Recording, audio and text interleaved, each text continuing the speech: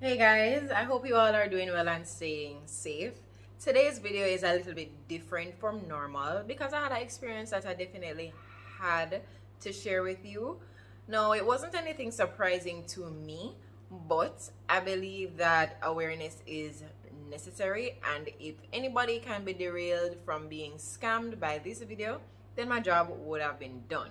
Also, this is a financial literacy page, and in order to be fully literate, you need to know what to do, but also what not to do, and know when to raise a red flag.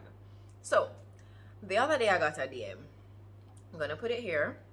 I got this DM from what I assume to be a bot, and this bot was referring me to some other influencer looking person who can teach me how to pump lesser known coins and gain interest and gain traction.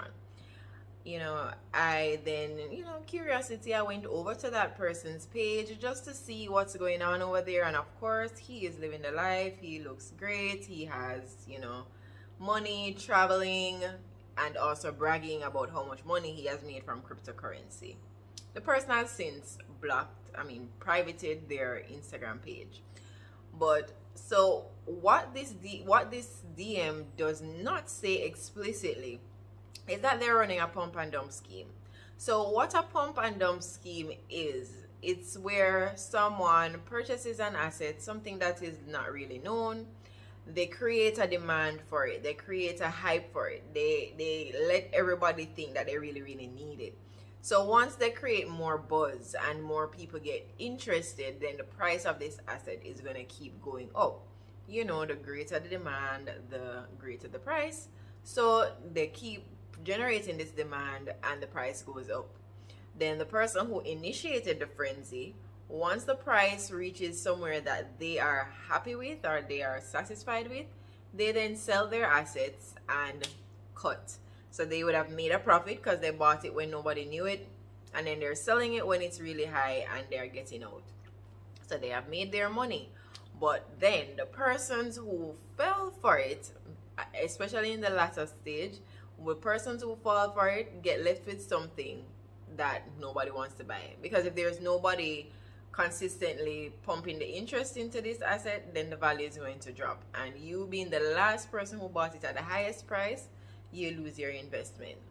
Now, pump and dump is nothing unique to cryptocurrency. This is something that has been happening for years. It will happen in different asset classes, but it's something that you need to be aware of. They do it with stocks sometimes.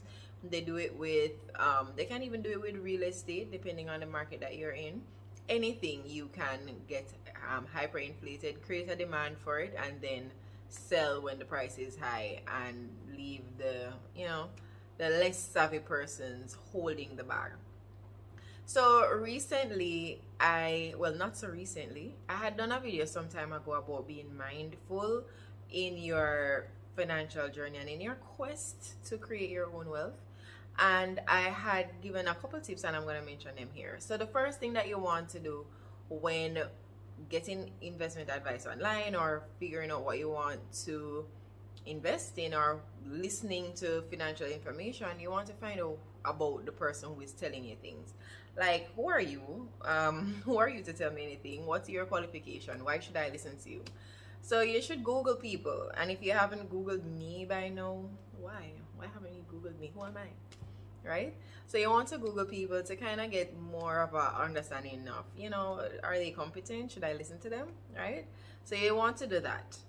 Sometimes they can fake that, but that's a first step. The next thing you want to find out, or you want to ask yourself when being presented with an investment option, is what is in it for them. And them is the person who is trying to sell it to you. What is in it for them? Why are they trying to sell this to me? Why are they pushing so hard for me to buy something? If it's so great, why don't you keep it to yourself? No. In general, investment brokers or persons selling investments make funds from fees and commissions, or they make money from a spread. And the spread is where they purchase something at one price and then they sell it to you for a price higher than that, so they make a little profit in between. Nothing is wrong with that, right? And because the broker selling you stuff is making money, doesn't mean that you can make money too, and they have to eat, right? So, but you want to understand how they are making money from it, so that you're more comfortable, you know what you're getting yourself into. If you are being sold something and you can't quite understand how the other person is making money from it, you might want to understand a little bit more. You might scratch your head. And if the situation is that they are kind of hiding how they make money, how is it benefiting them? If they're hiding that, then you should say and maybe ask someone. The next question you want to ask yourself is, what is in it for me? How am I going to make money from this? Investors generally make money from interest, dividends, or selling at a profit, making the same spread. They buy something and sell it back at a higher price, right? So you want to figure out what is the game plan here with this investment. How will I make money from it? And is what they are saying possible? Is it plausible? Even if, suppose they're saying, okay, you can make interest, you can make dividends, you can sell it back at a higher profit, is that realistic? Like, it sounds good on paper, but when you look at it, is it a realistic thing for you to believe what you're being presented with? So investing is a risk, of course, and returns are never guaranteed. So I'm not saying that, but there should just be something realistic about the possibility of making these returns. And so you just want to have those kind of loose guidelines in your mind about how things work when you're looking at investment options. And as I said, the greater the risk, the greater the reward. But you want to just know what you're getting yourself into, so that you make the best decisions for yourself, and so that you don't get got, and so that these pump and dump people don't pump up their pockets and leave and dump worthless assets on you. So guys, just be careful out there and stay safe.